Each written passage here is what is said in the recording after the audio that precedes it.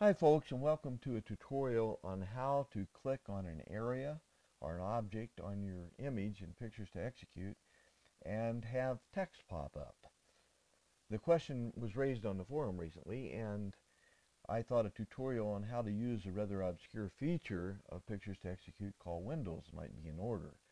Of course, there are more than one way to do this. One way, of course, would be to create multiple copies of your image, and on each of those copies put the text where you wanted it, but that's rather inefficient.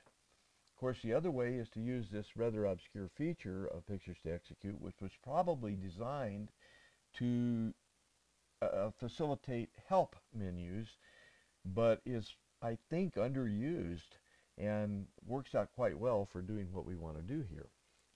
The first thing that we have to remember is whenever we want something to happen on a mouse click, we need an object or an area on the screen with a hidden object in order to facilitate that. So in order to do this, I've created little frames which are invisible rectangles, one of Pictures to Execute's nicer features, and I've called the little girl and place it over her face, and man and place it over his face. Just as a reminder, you can size these simply by moving the frame in and out on the up and down or the corner or side uh, handles. But you can also hold the shift key down and you can distort the shape of the frame to make it fit better. Once we have that done, we have the two features. If we go to the Common tab in Objects and Animations, and we see Show Window, there's nothing there. We can run slideshows, do all these other things, but when we go to the Show Window, it's a little confusing at first because there isn't anything there. Well, that's because we don't have a window yet, and we need to create it. So the first thing let's do before we go that route is let's click on the name of the slide and go to Customize Slide and put some time in there. Your audience is going to want to look at this and click around a few times, and the 5-second default's not long enough. We don't want to have things go away before they get started. So I'll put 300 seconds, which is 5 minutes on.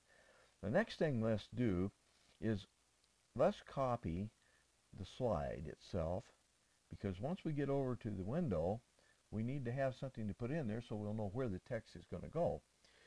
Well, to get there, we need to close out Objects and Animations and then go to the Project selection and click on that, and then click on the choice Customize Windows.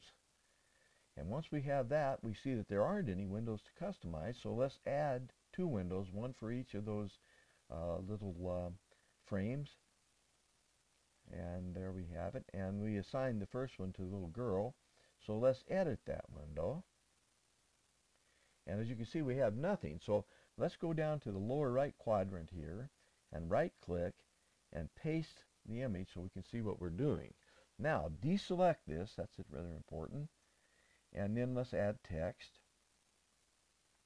And if we go back up here to Properties tab, we can modify that text, word text, and let's put her name in, which happens to be Angelina Jolie.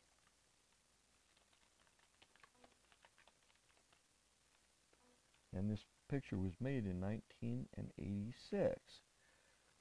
So now we can size and position this according to the image that it's going to appear on. Put it down here, make it just a little larger. And we can also make it sharper, smoother.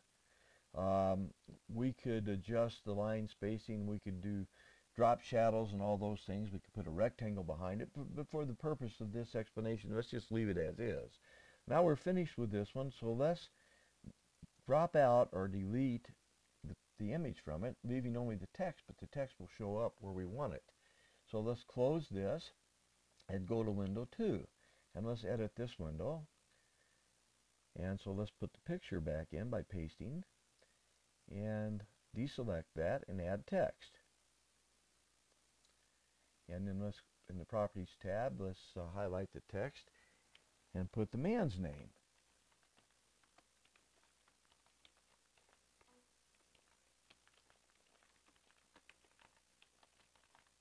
John Voight, the father of Angelina. We can do the same thing. We can size it and position it where we can see it easily against the background. And we can perhaps sharpen that text a bit. There we are. Make it bold or put a frame behind it or whatever we want to do, just as we would with a regular image. Now let's drop that out because we don't need the image, we just need the text. Close out and go back to our objects and animation screen. And now what we want to do is we want to assign the windows to these features. We go back to the Common tab, and I happen to have it on Show Windows. If we click on the little screen here, look, we have now two windows. Window 1 for the little girl, and Show Windows. Window 2 for the man. Now let's test this and see how it works. If we go to the preview, we can click on, let's see, Angelina's face, and it shows Angelina. Click a second time and it goes away. Click on her father's face. Click a second time. Everything works fine. So this shows you how to go about using Pictures to Execute and the feature windows to pop up text. A useful feature, I think, and it's nice of the developers to give us that opportunity.